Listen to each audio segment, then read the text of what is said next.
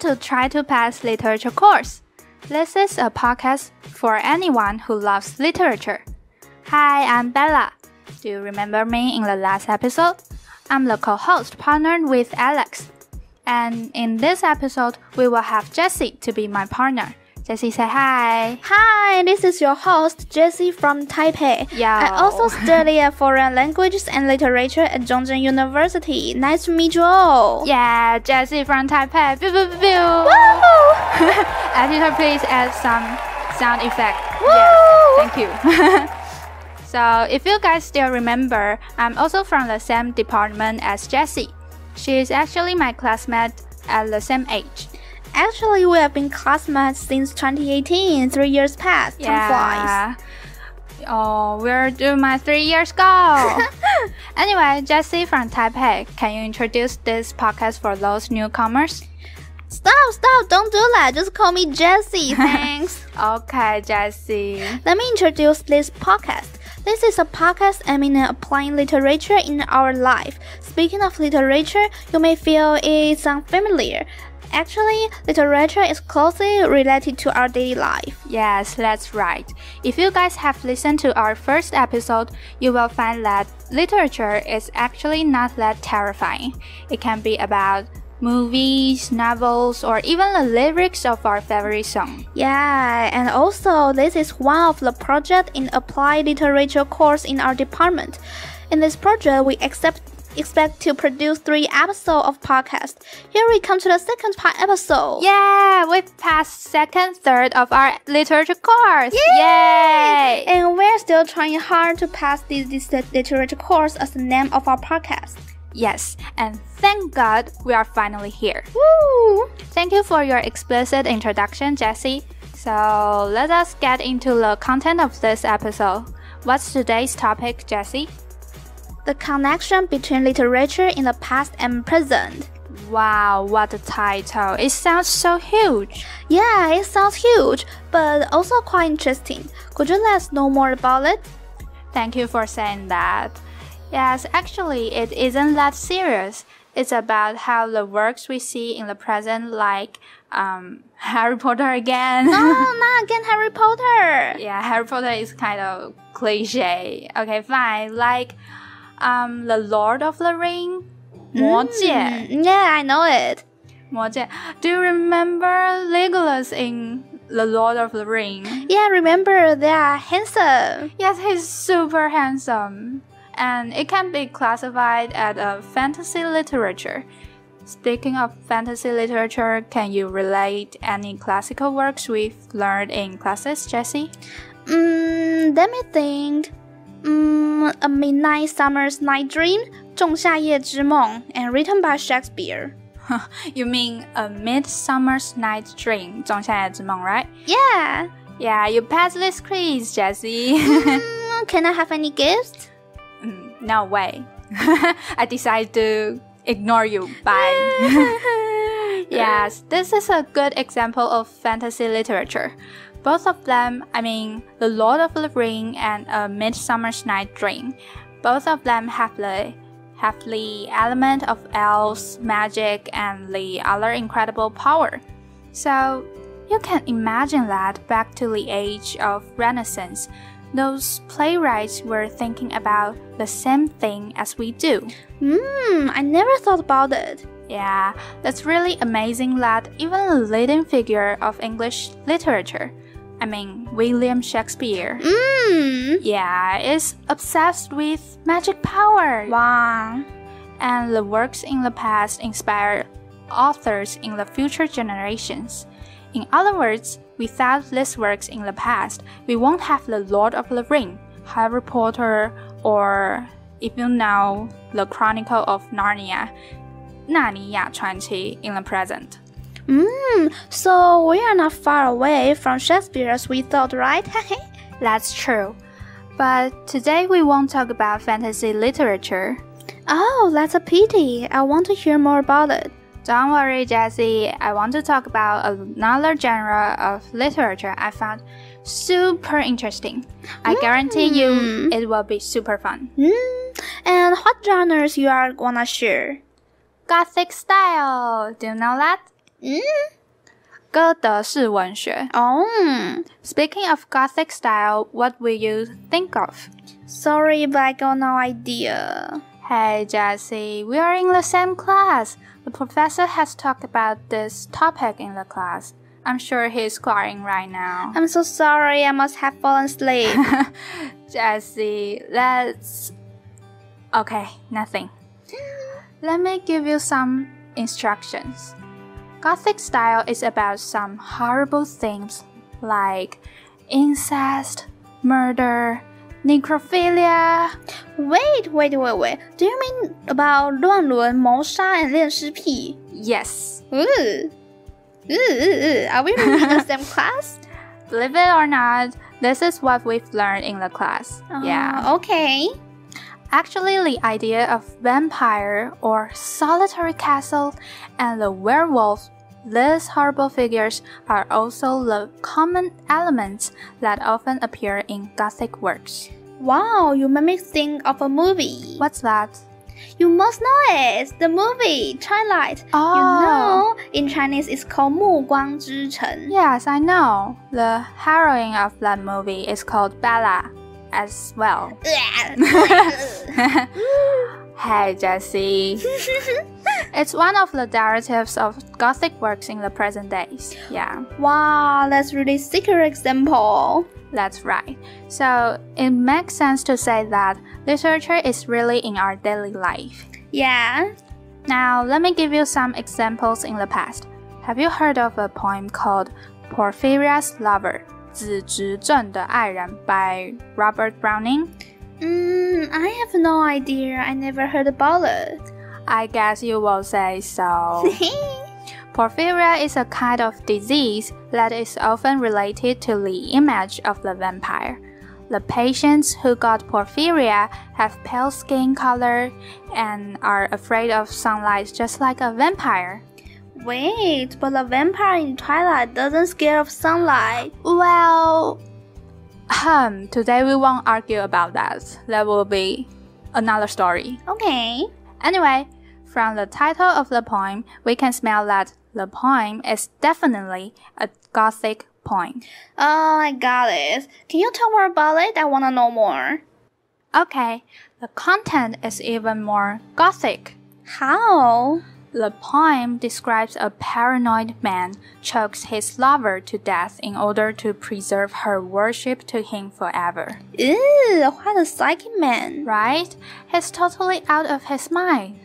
After the murder is done, the man even kisses the corpse. He's insane. Yeah, it describes an eccentric love relationship. You really widen my horizon. The poem makes me think of a series drama called You and it's 安眠书店 in Netflix. Yeah, I know it. It also depicts a possessive character trying to control his lover's life and even put her into captivity.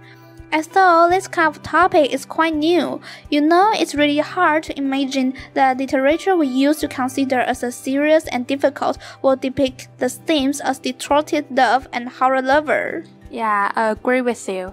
Especially, this is a work from about 200 years ago in the Victorian age. Wow, you surprised me again. Right. This means that the concept of a vampire or horror lover is not new at all. People have started to work on this genre a long time ago. That's right. Another important figure in this field is our famous Allan Poe. Do you know him? I can remember.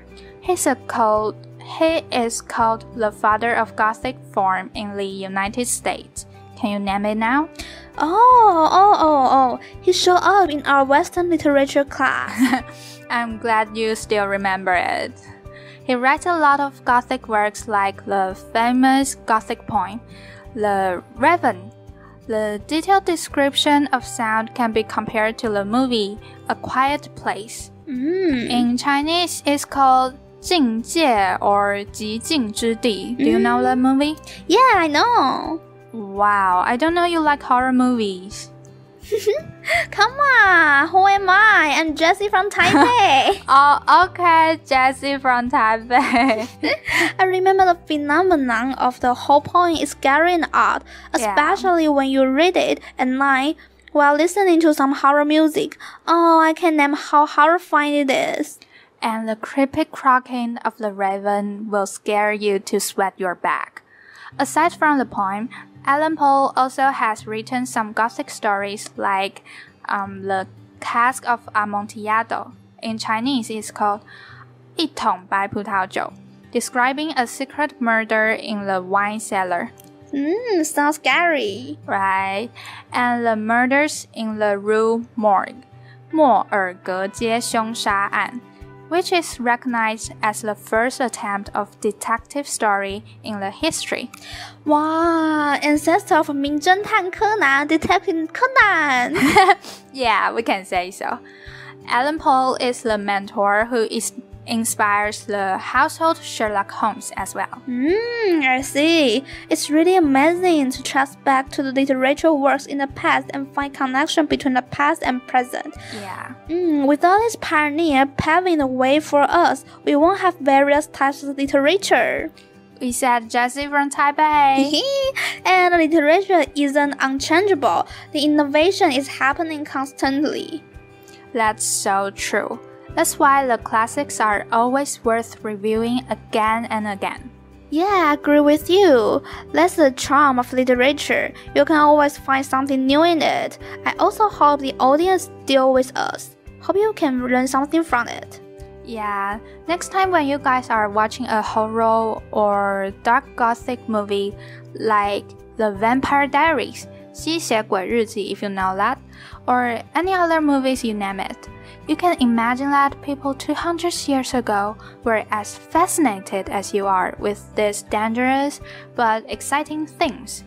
Cool. I bet Allan Poe won't be an alcoholic if he had Netflix. He will be a couch potato binge watching these detective dramas. Oh, I like that. Yeah, right? Anyway, Jessie, what courses do you choose this semester? You haven't chosen Victorian literature, have you? I haven't. Otherwise, can you explain why I haven't heard of those poems you mentioned above? I thought you just fell asleep again. Yeah, I didn't. I'm sorry. But I have taken American literature class. And I do enjoy this class every Wednesday because I can learn a lot from it. Wow, that's great.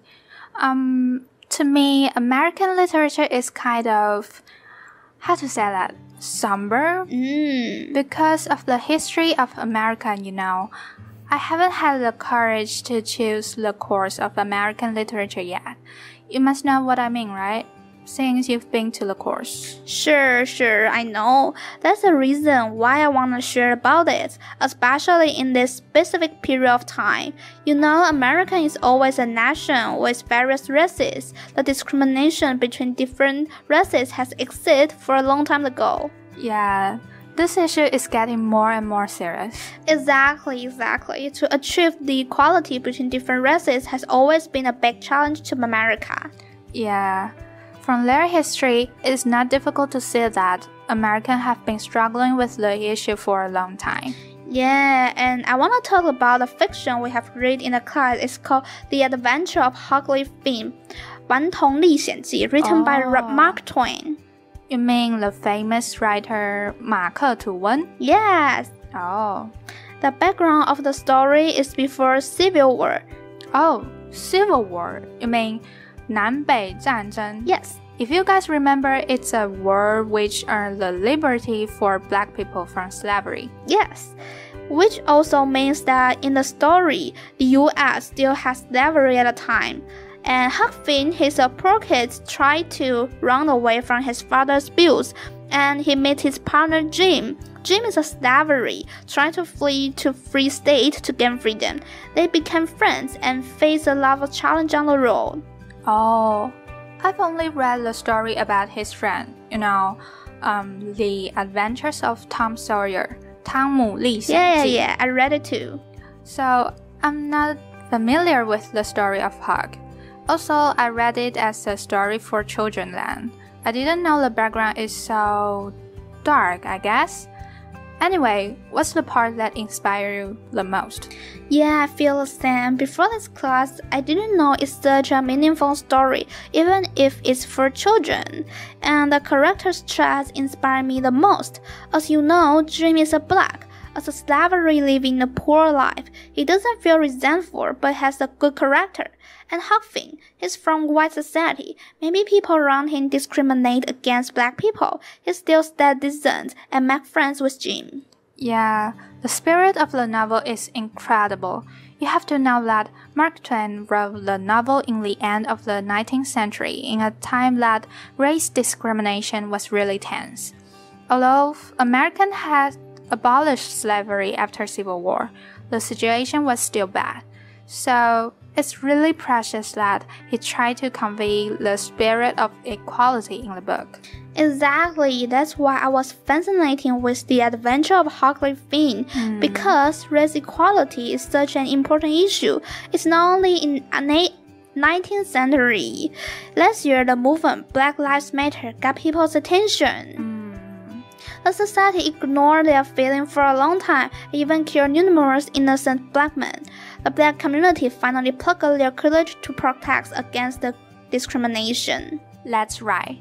However, when people are calling for the equality for the black, it's really sad that the discrimination is still happening on the other races. True. Not only Black Lives Matter, Asian hate is also a huge issue across the United States now. I know. People thought COVID is originated from Asia, so they started to attack Asians. That's a shame. Yeah. Some people start a vicious challenge called STEM Asian Challenge and attack older Asians or kids on the streets. That's insane. Yeah. The society is sick, people. No matter if you are black, white, yellow, or brown, or even rainbow. Stop hatred, okay? Yeah, and what's rainbow? Maybe the community of LGBT? Hatred doesn't only exist between races, you know. It can be anywhere. Oh, it makes sense. Even in Taiwan, discrimination happens too. It's really important to respect others and the culture of different communities. That's true. Speaking of culture, you made me think of a movie called Listen Before You Sing, 听见歌再唱. Oh, I've watched the trailer, but I haven't watched the movie yet. It's about the natives in Taiwan, right? Yes, the story is about a group of Bunong kids. 布农族. They joined a choir competition. They practiced hard every day, but they didn't get a good result. The teacher asked the judge why they lost, and the judge said they are Bunong kids, but they sing as city kids. The judge implies that they didn't represent their Bunong culture. Instead, they hid it and imitated others. And then, I guess they sing the way as a 布农 and win the competition, right? Yeah, you're so clever. That's so cliche. The elders, the Qilao of Bunong, taught them how to sing, and then the kids know more about the culture of Bunong. The pressured Pasi Pupu was passed on the younger generation. What is Pasi Pupu? It sounds so funny. It means 八部合音. Oh. Yeah. The special way that Bunong people sing. The chorus is amazing. If you get a chance, watch it in the theater. That would be great. Oh, it just hit me that, as I know, the culture of Native American has been a big theme in American literature as well. Do you think of anything you learned in the class? Oh yes, do you know the soft-hearted Sioux? You mean 苏族? Yes. One of the groups in Native American, right? Yes. It's about a young man who is born as a Sioux and brought up by the culture of white people. So he believes in God, and doesn't hunt like a Sioux. Wow, that's also a common situation for Taiwanese natives. They confront the same dilemma that they don't know where they belong to, either the tradition or the new faith. Yes, and also the US government tried to kill the culture of native people, so they made the kids study a special school in order to make the kids be separated from their own cultures and tribe lives. That's so sad. He must be confused about his origin. The story is a tragic production under the cruel policy of that age, I think. Yeah, you are right. And that's why I was so touched when watching the movie Listen Before You Sing, 听见歌再唱. They are native Taiwanese too, but they don't hide their cultures. They learn it and promote it. And finally show the value of their own culture at core competition. It sounds so touching. Yeah. How people all over the world can learn to respect different cultures of different races someday. Yeah, I hope so. People of different skin colors, different ages, or nationality should pay more attention to this issue. And reading through the literature can help us to reflect the issue from the past to the present.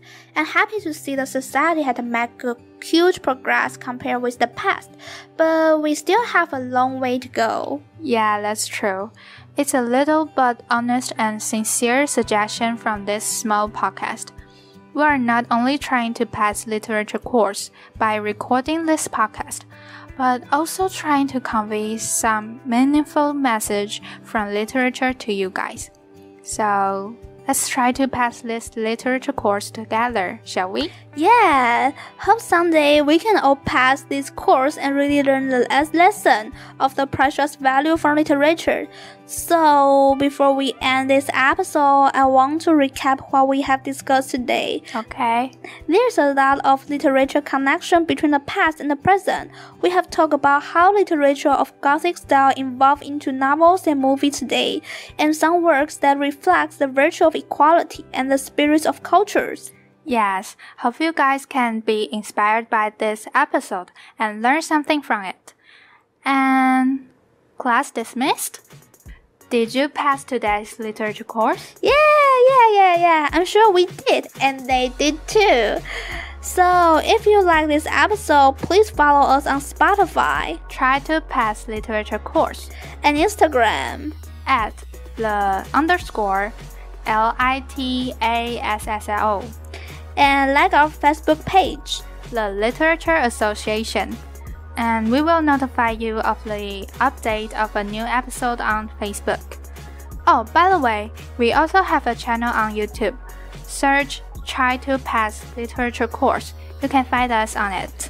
Also, we are going to publish a magazine. Yeah, the topic of the magazine is pop art. Welcome to send your works to appliedliteratureccu@gmail.com. Last but not least, special thanks to Dr. Hill. Yeah, who has been very supportive. Our classmates in the Applied Literature class. Thank all of you for your hard work. And members of the Literature Association. Thank you guys so much. If there's anyone still listening, I'm sure there are. Till next time. Bye.